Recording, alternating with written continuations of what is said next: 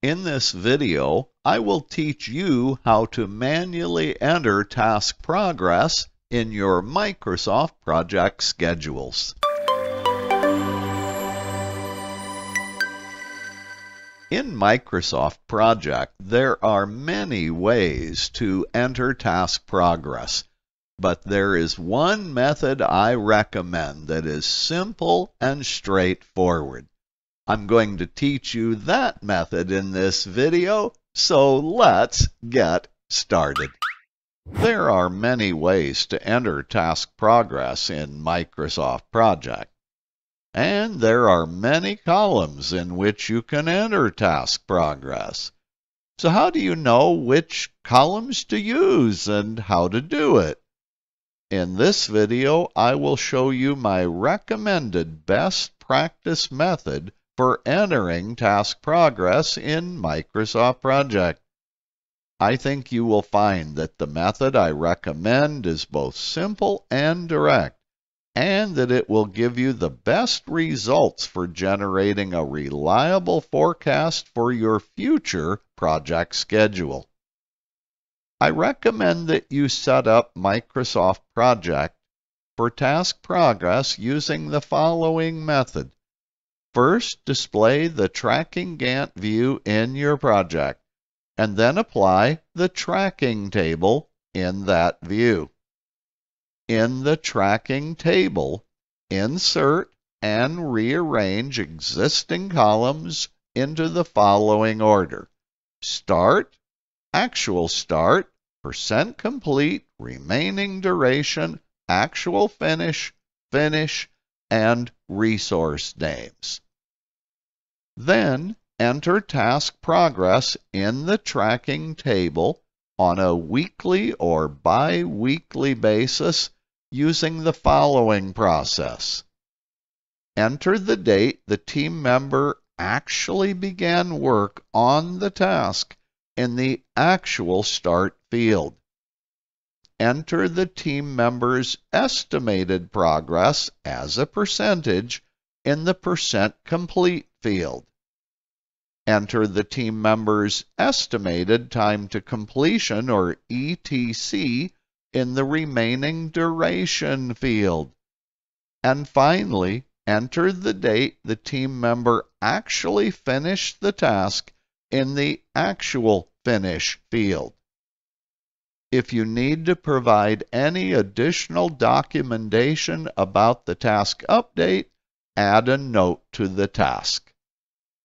For completed milestones, on the other hand, you don't need to do the previous 5 steps. All you need to do is enter a 100% complete value in the Percent Complete column for each completed milestone. Now let me give you a few tips for entering task progress in Microsoft Project using the methodology I recommend to you. First of all, only enter a 100% complete value in the Percent Complete field if the task actually started and finished as currently scheduled. Otherwise, you should always enter an actual finish date for the task, which will trigger Microsoft Project to calculate a 100% value in the Percent Complete field for the task. Also keep in mind that adjusting the remaining duration value will recalculate the Percent Complete value for an in-progress task. Here's how it works. If you increase the remaining duration value, Microsoft Project will decrease the Percent Complete value. And if you decrease the remaining duration value, Microsoft Project will increase the Percent Complete value. This is because of how Microsoft Project calculates Percent Complete as a percent of the duration completed on the task. So let's go ahead and take a look now to see how to enter task progress in Microsoft Project. Today is Monday, June the 10th, as indicated by the green grid line in the Gantt chart screen. I'm ready to enter task progress for last week, which is the week of June the 2nd. Let me show you how to set up Microsoft Project for entering task progress. Click the Gantt chart Pick List button and choose the Tracking Gantt view. In this view, right-click on the Select All button and choose the default Tracking Table. Widen the task name column as needed, then drag your split bar over past the right edge of the Add New Column virtual column. Right-click on the Actual Start column header and choose Insert Column on the shortcut menu. In the list of available fields, choose the Start field. Then, click one time on the % complete column header to select that column. Let go of your mouse click, then click and hold the column header to grab it, and drag it over to the left and drop it to the immediate right of the Actual Start field. Widen that column as needed. Click the remaining duration column header one time, then release the mouse button, then click and hold to grab that column, drag it over to the left and drop it to the immediate right of the % complete column. Widen that column as needed. Right mouse click on the physical % complete column header and choose Insert Column. In the shortcut menu, choose the Finish column. Right-click one more time on physical % complete, choose Insert Column, and this time select the Resource Names field. Widen that field as needed. Then drag your split bar back to the right edge of the Finish column. If you are like me, you probably want the Start and Finish values to be right aligned, not left aligned. Here's how to do that. Right-click on the Start column header and choose the Field Settings item on the shortcut menu. In the Field Settings dialog, click the Align Data Pick List and choose the value called Right and click the OK button. Right-click on the Finish column header, choose Field Settings, and again click Align Data, choose the right value, and click the OK button. That's how to set up this custom tracking table for entering task progress in Microsoft Project. After customizing the tracking table, you probably don't want to go to all that work again for every project that you manage. Let me show you the trick to make it available in every project you manage from this point forward. Here's what you do. Click the File tab to display the Backstage. In the Backstage, click the Info tab. On the Info page, click the Organizer button. In the Organizer dialog, click the Tables tab.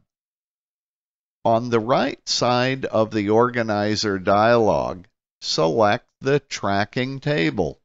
That's the tracking table that I just customized. Click the Copy button. In the Confirmation dialog, click the Yes button.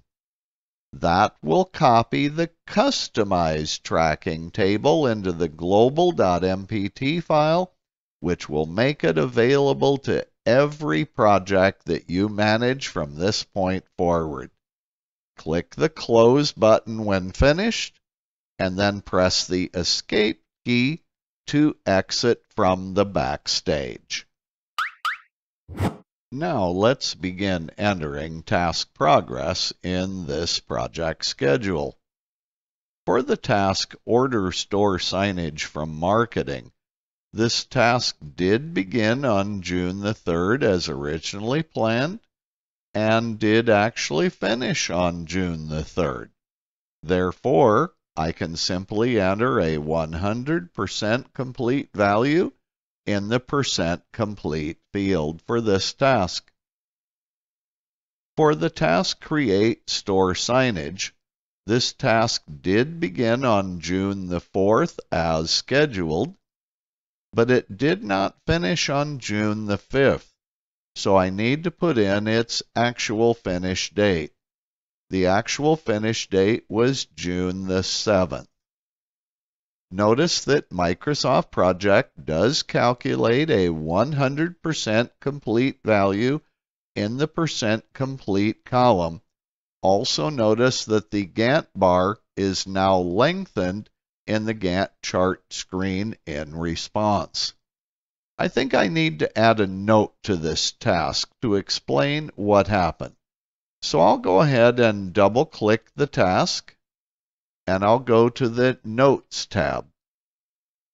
On the Notes page, I'll go ahead and click the Bulleted List button, and I'll enter the text of the note. Marketing team took 4 days to print the store signage because of a staff shortage due to the COVID outbreak in the team. Oh no, that's not good. When I click OK, there, we've recorded the additional documentation. The store signage receive task is a milestone, so I can simply mark it as 100% complete. By the way, in the Task ribbon Schedule section, you will find a few little buttons there that will allow you to quickly enter percent complete values.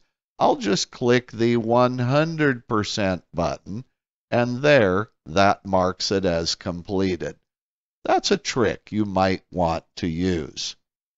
For the final task, Pack Merchandise in Warehouse, they did finish the task as originally scheduled.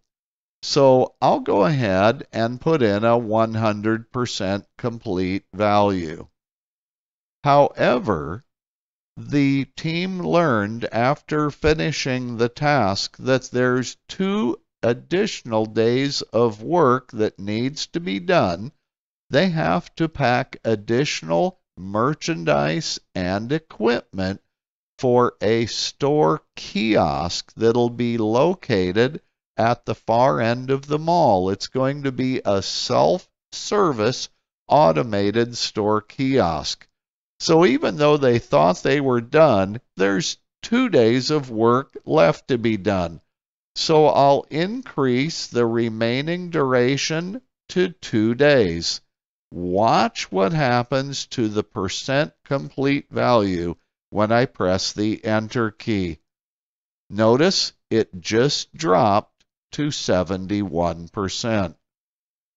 The task was originally done when the duration was only 5 days. But now with 2 additional days of duration, the work isn't 100% done. It's only 71% done.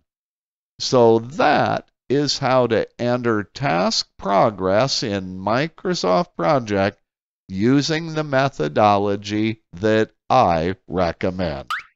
Well, now you know how to manually enter task progress in your Microsoft Project schedules. I sure hope this video was helpful to you. If it was, please like, share, and subscribe.